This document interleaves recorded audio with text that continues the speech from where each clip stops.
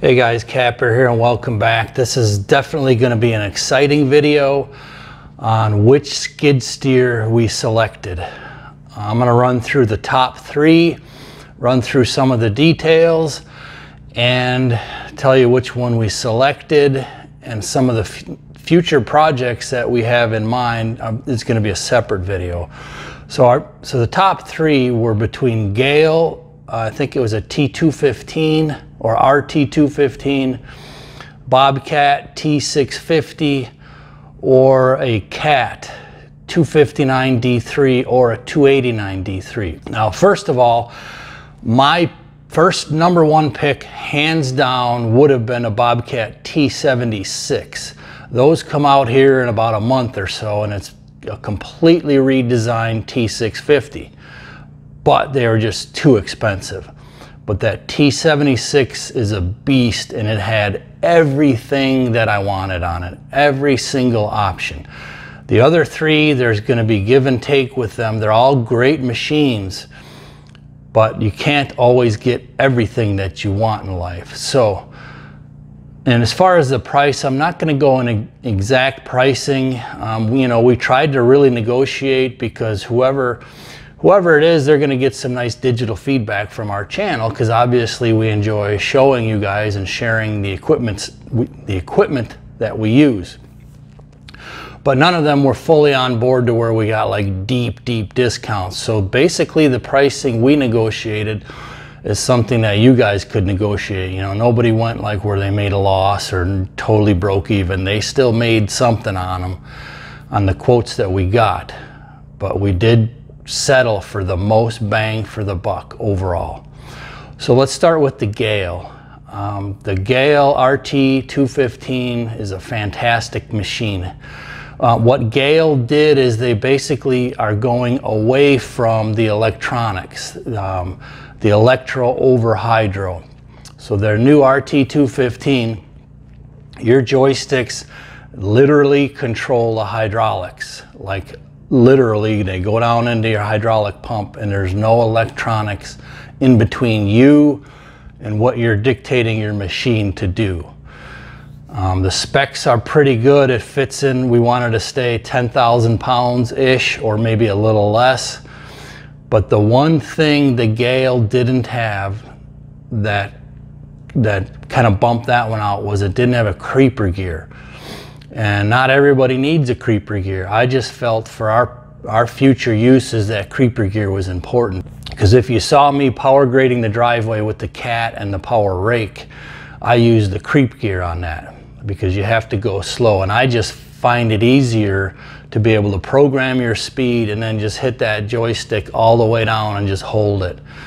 It takes a lot less finesse, if you will. And the same thing if you're bush hogging or clearing land, you might want that. So that's the only thing that knocked the Gehl out, really. If they would have had a creep gear, I got a really nice quote from them. It's a great machine, and I am going to take our new machine over to John's farm, or he'll bring his Gehl here, and we're gonna have some dirt fun this summer.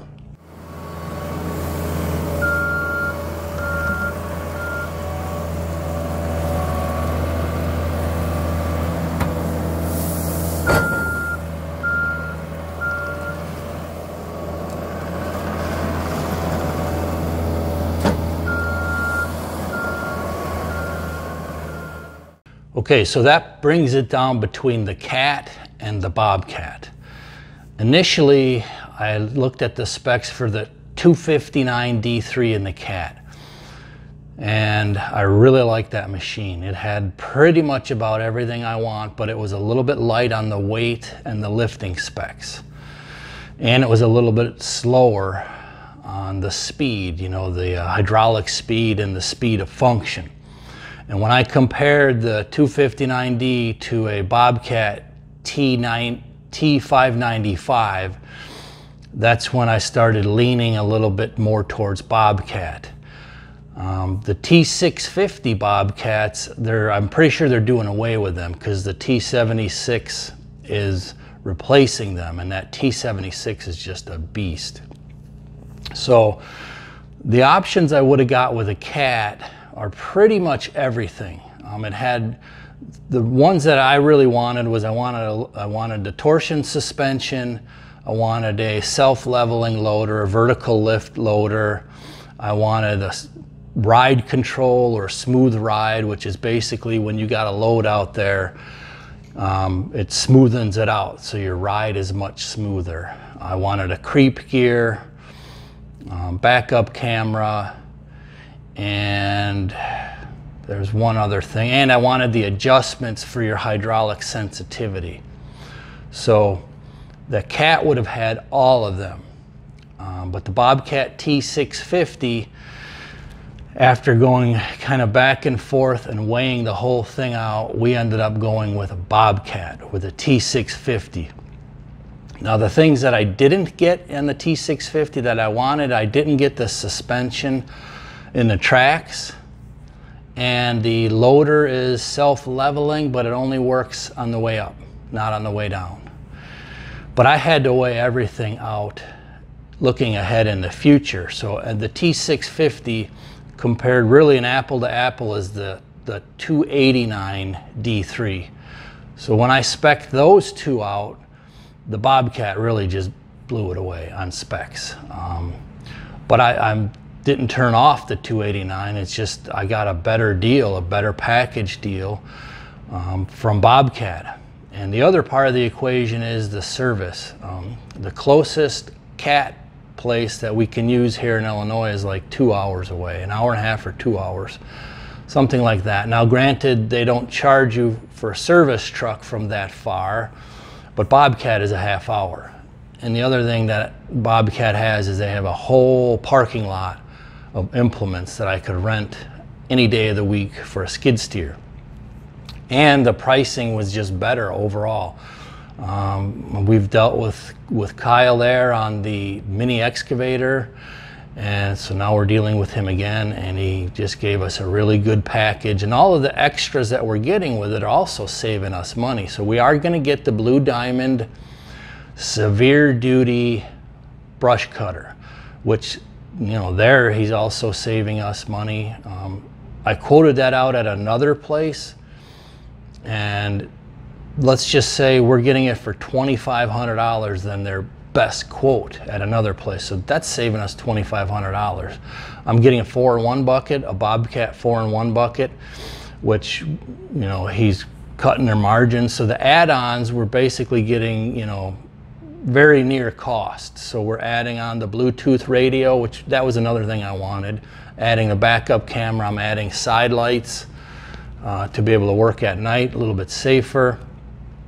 And what else am I adding on the Bobcat? Oh, and I'm adding the rear counterweights on the Bobcat. So that Bobcat's gonna come in the mid 9,000s for weight, but it's just a beast for the specs compared to either of the two Cats.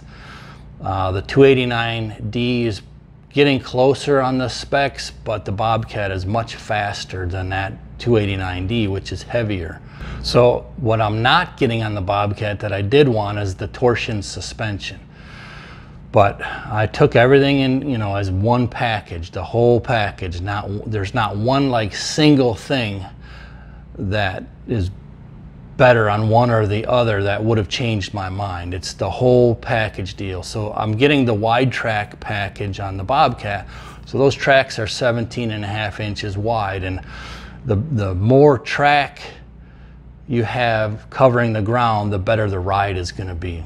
But I drove one and I tested it out, went over some bumpy ground. I didn't get specific film of that, but I did that recently. And I remember I also drove Ryan's T650 for a while back when he was here. Granted, my back in that wasn't quite as bad back then, but after driving a T650, and it didn't even have the air ride seat, it was definitely doable. And I'm definitely getting the air ride seat also. That was another thing. The heated air ride seat was another thing that was definitely a must-have. So I guess if I had to say the must-have things was a heated air ride seat, some form of ride control that when you got a load on, it smoothens it out. I wanted a backup camera, and I wanted to be able to adjust the hydraulics. Those were like the must-have things. So stay tuned. The machine is actually in Missouri right now, so it's going to be delivered here to Illinois probably this week. They're going to go to work on the Bluetooth. They got to add that in, and the side lights and the weight kit and that. So, and as far as being able to pay for it, I had to wait until we got the verbal approval on the refinance. So just by refinancing our farm here, we're going to save over $800 a month. And basically that's going to pay for most of the bush hog. But we can also now get into side work a little bit here and there, because I am quoting out insurance for that to help pay for it a little bit down the road. Not a lot, not to make a lot of money, but if I go help, I could team up with Victor and his land management clearing. I could team up with Whitetail Properties. They got a land management side business with Whitetail Habitat Solutions. And then I got other friends here. So I might be able to just pick up a little side hustle to help make that payment. And of course, pay for the machine down the road. So definitely stay tuned. It's pretty exciting. You guys know I like machines, and Mrs. Kapper said she's willing to start learning the machines, which would be fantastic. If I could teach her the machines, man, then that would be really fun for productivity. So definitely stay tuned. Don't forget to hit the like button and follow us. We appreciate everybody being on board. All right, I'll catch you on the next go around. Kapper out.